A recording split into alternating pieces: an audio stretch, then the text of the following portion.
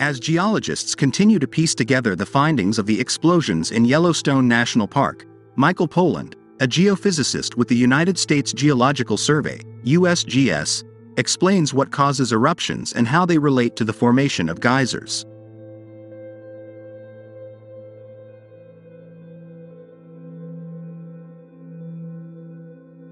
The explosions are a buildup of steam and boiling water that needs to be released, and as Polland said, it doesn't create new geysers. No.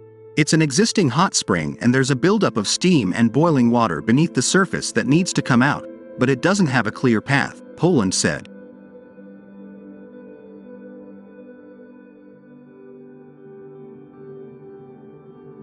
The explosions are caused by a buildup of pressure from the steam and boiling water. We don't know what's going to happen yet.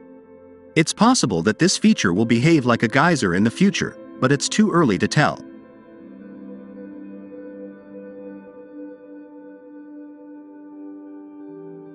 A geyser is a hydrothermal hot water feature that has steam and boiling water beneath the surface, and there's a plumbing system that allows the steam and water to escape beneath the surface, Polland said.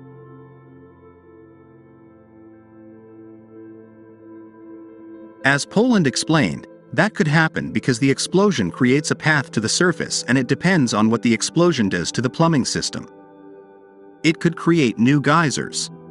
But we haven't seen a significant eruption from the feature since the blast.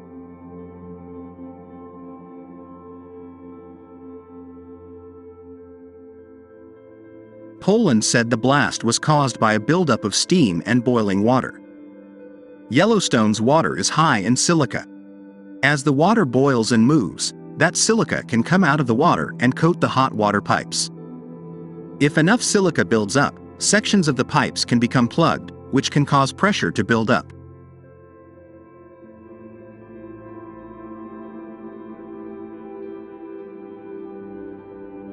The geophysicist added that the blast didn't change the physical conditions of the national park and didn't impact the park as a whole.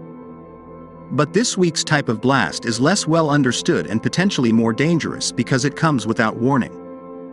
While dramatic, it can be very dangerous.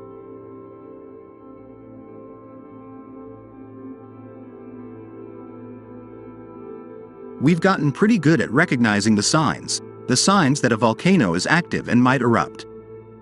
We don't have the knowledge base for hydrothermal systems like the one at Yellowstone, said Michael Polland, principal scientist at the Yellowstone Volcano Observatory.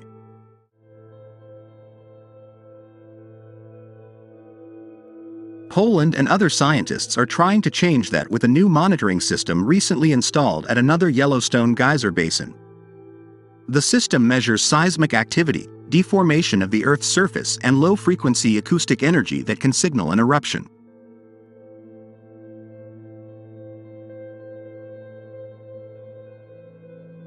Hydrothermal vents are believed to be caused by blockages in the vast network of natural pipes beneath Yellowstone. These blockages can cause heated, pressurized water to instantly turn to steam and explode.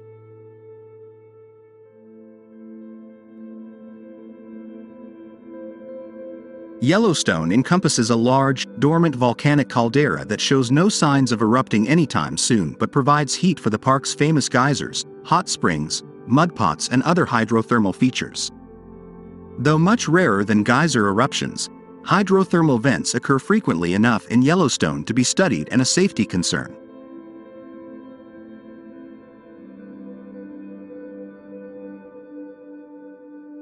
Scientists don't know if they'll ever be able to figure out how to predict them. For a geologist, seeing them in person is a blessing.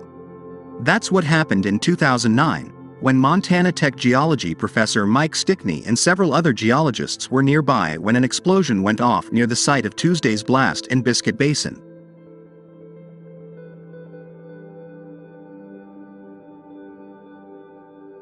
It was so sudden and without any detectable warning, just standing on the sidewalk. It was just a whoosh, and it was over.